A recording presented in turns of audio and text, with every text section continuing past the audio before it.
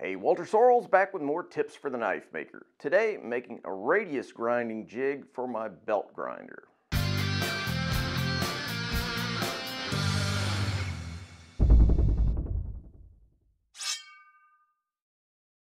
Okay, so by my long-winded standards, this is going to be a pretty short video.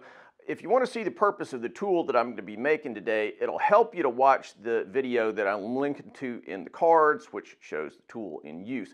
But basically, it's for grinding the belly of a bullnose chisel, or in my specific case, saya chisel or saya-nomi scabbard chisel. So quickly though, look, a chisel is normally flat on the back side. This particular type of chisel, the saya-nomi or scabbard chisel, has a rounded back, which makes it useful for any place where you need to chisel a long channel. And I mainly use it for making scabbards for Japanese swords, but you can use it for a lot of other stuff. Anyway, I was going to make a big run of them this month, so I figured a jig might help me produce them quickly, more quickly anyway, and more accurately than doing it by hand. Now look, this is probably not something that you need, but check it out. It might inspire some other grinding applications that you do that I don't, and that in turn will revolutionize your knife making. Or not. Here's the basic design. The chisel will rest backwards with the handle running down this face here. Then the whole shebang will pivot on this boss or stud here. You can move to different holes if you want different radii.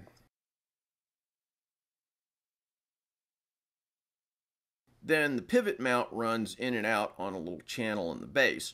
The goal here is to make something that I can construct in a few hours that won't take a lot of fussy screwing around to make. There are some design elements like using magnets instead of some kind of clamping system that were made exclusively to save time. We'll see how that works out. I'll start by cutting up a couple pieces of angle iron. You could use a cut-off wheel on an angle grinder if you wanted, but I'll use my bandsaw, which I can count on to cut very precise angles.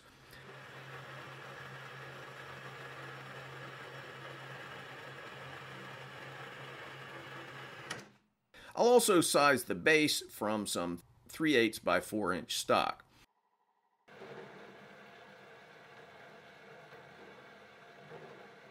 Finally, we have a piece of 1.5-inch stock for the pivot mount. Then over to the mill drill to drill out the holes in the bottom piece of the grinding bracket.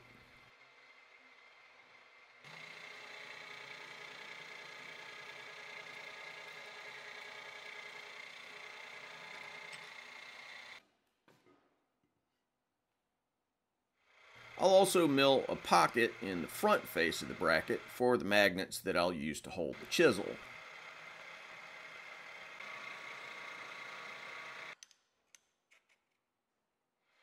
While I'm there, I'll drill a hole for the pivot boss. While the mill's warmed up, I'll mill out a pocket on the base.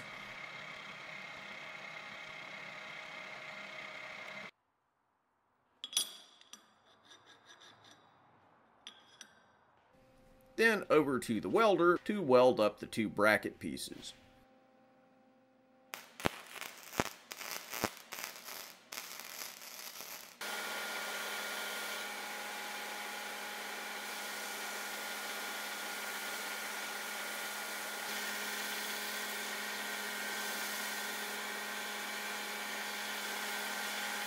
Hey guys, let me just jump in and say that if you've been following my channel all these years and want to help out the channel, there's a way to do it. It's called Patreon. So click the link in the cards and description and it will take you to Patreon where you can help out the channel. You get plans if you help us out to all kinds of knives and gizmos like the one that I'm talking about here today. All right, so let's get back to it. I'll also drop the little pivot axis or boss into the hole in the carrier and weld that in. And that's really about the size of it. I bought a couple of cheap-ass ceramic magnets from Home Depot just to test it out. These things are crumbly, they're fragile, they really kind of suck, so I'll replace them with more expensive neodymium magnets if everything works out okay.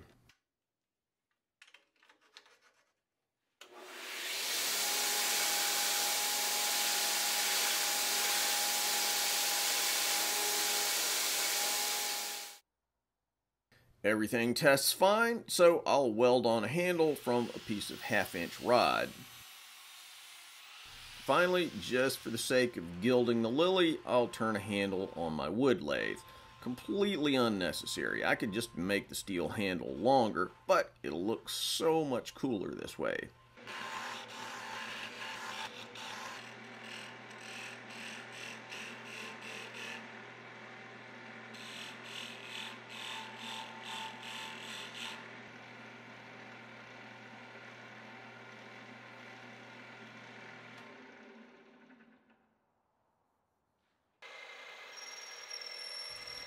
Drill a hole down the middle, and it's ready to go.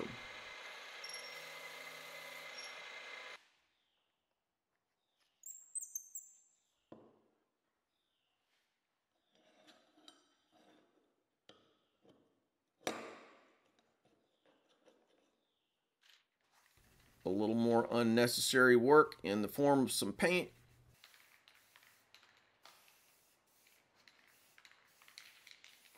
And there's the final product.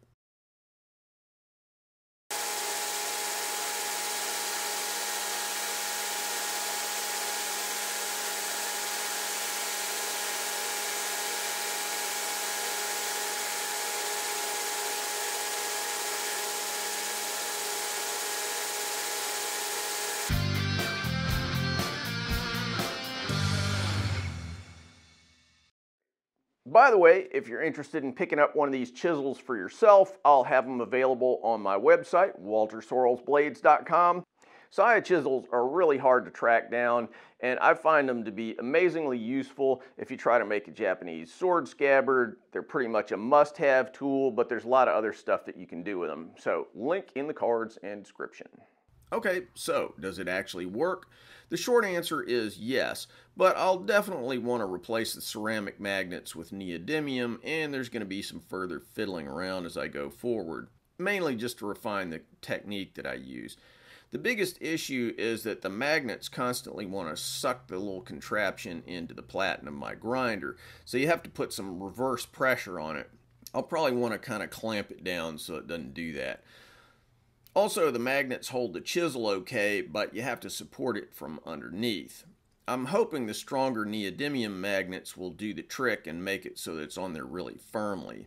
Now, it would make sense to replace the magnets with a clamp system of some sort that would make the whole thing rock solid, with no potential for the chisel slipping and no magnet sucking problems, if I were going to make 100 chisels a month. But I'm not, so I'm not going to bother with that. So, is this a perfect 10 of a gizmo? No, but I'd give it, solid 6.5, 7. I tried A/B and hand grinding the belly on these saya chisels versus using the jig, and the jig absolutely makes for a more even radius. So the general point that I'd make about stuff like this is it's always valuable to look at anything that you repeat in your shop and see if some sort of jig or fixture is going to help you do that, faster, more accurately, more repeatably, whatever it is. You kind of weigh the benefits of the jig or the fixture against the time that it takes to actually make the thing, and then you decide accordingly. If the time savings or the quality improvement that you're anticipating doesn't seem totally obvious, then you really shouldn't bother. Just keep making knives. In this case though, here's this big old pile of saya chisels that I made this week, so the tool must be doing something right. By the way, in that vein, I did a video a week or two ago about various little gizmos, fixtures, jigs, whatever that I've made over the years. Link in the cards. Some of them require milling and welding and other gear that you may not have, but some of them were just carved out of wood or whatever. So you might find some inspiration in that one. Look, sometimes there's a really dumb, cheap looking solution that is not going to impress engineers at NASA, but it still works great.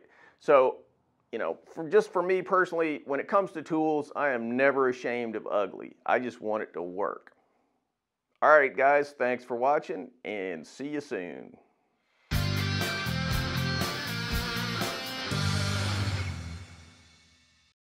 Thanks for watching, guys. If you like what we're doing here, please subscribe and make sure that you click on that bell so you get notified of all the latest videos.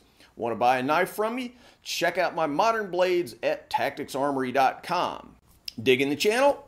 You can support our video making efforts on Patreon. You know, I've been banging away on these videos for like 10 years, so I hope you'll show some love for all that hard work. Link in the cards and descriptions. Finally, if you're interested in making Japanese swords, check out my full line of Japanese sword videos where I show how to forge Japanese swords as well as how to polish them and how to make fittings, handles, and scabbards. WalterSorrellsBlades.com.